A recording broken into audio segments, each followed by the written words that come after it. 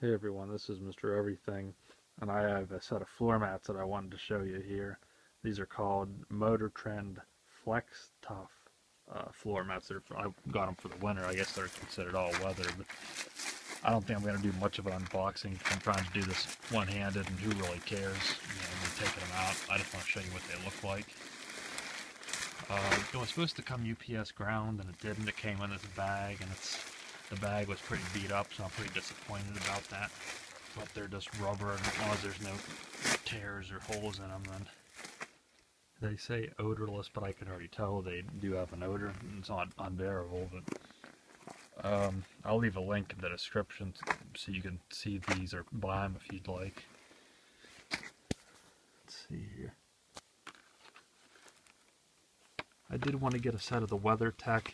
I have a 04 Grand Marquis. They don't have it for that car, of course, but they do have it for the Lincoln Town car, which is pretty much exactly the same. But after looking, it's $150 just for the front mats, so I'm just going to go ahead with these. I like this, how these are dished in, so they'll actually collect the slush and snow and water, and it won't just run out the grooves like other ones I've had do. And then you get this, which I'm curious in my car to see if this attached piece will actually go over top of the transmission hump or not. Hopefully, so you can see how they're attached here. I'll probably make sure they fit, and as long as I don't return them, I usually just cut this piece off then, because I don't hang them up or anything. It's actually a little bit difficult to get that. It's like almost like a threaded nut on that plastic, and it was all thread locked, but I just kind of broke it off. So you can see here the Motor Trend logo.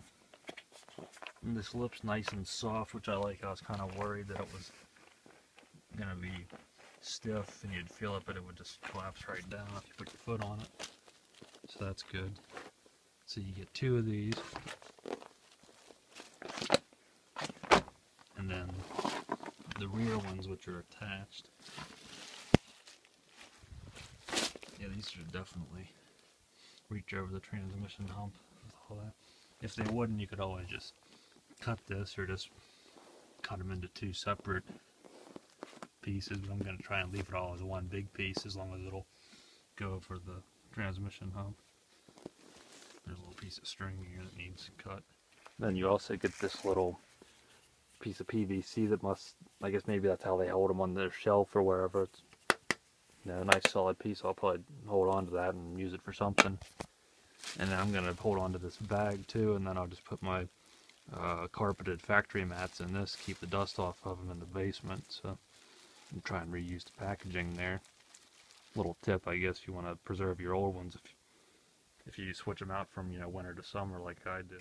The last set of floor mats I had were gray, and I already cut them, so I sold them with my other car.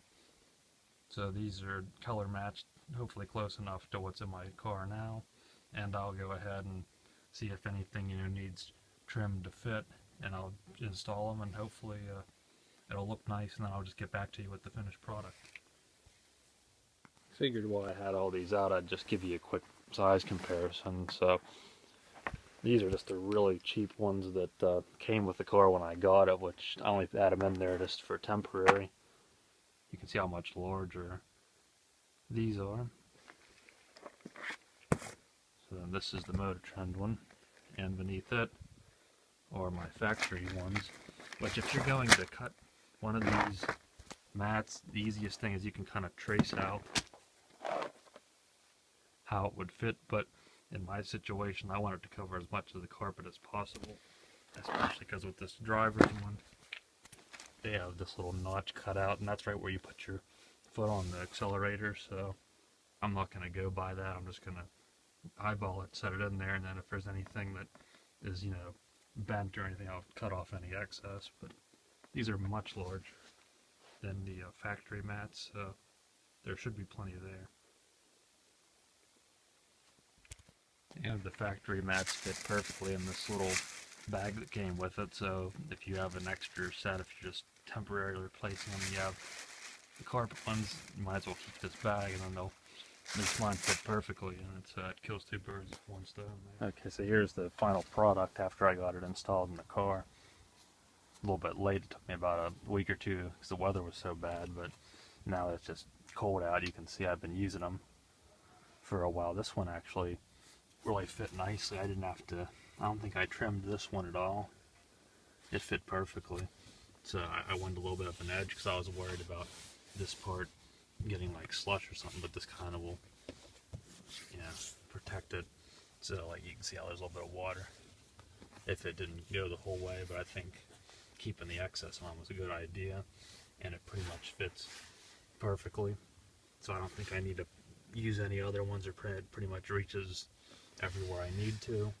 And when I did get some snow and slush in here, it did build up, but I kicked my shoes off so it didn't get too messy, but none of it ever came close to spilling out. And then on the passenger side, I did trim it there. You can see a little bit of a trim mark. I think I trimmed a little bit at the top there, because I think the fan housing or something, or a vent is there. And then the back one. Walk up there. I'm all over the place here. This one, I pretty much had to trim everything that was available to trim. I maybe could have kept one more piece, but it was kind of tight, as you can see. And I had to trim all of the excess pieces off that, except for this one. And these just barely fit under here. I mean, they're even shoved in, so this should definitely fit like a van or a truck without any problem. This has a fairly big back seat, and you can see it's even just barely fitting in here. So I don't think I need to go too much farther. You can see, first off, those bastard dogs won't shut up, which is annoying, so I think I'll just end it here. You can see that the fit is pretty nice. I definitely think these are sturdy and they'll hold up. So I would definitely recommend them for like $30. Can't go wrong. I might include a review or something in the comments, so hopefully you can see that I would highly recommend these. I think they're going to work just fine for me.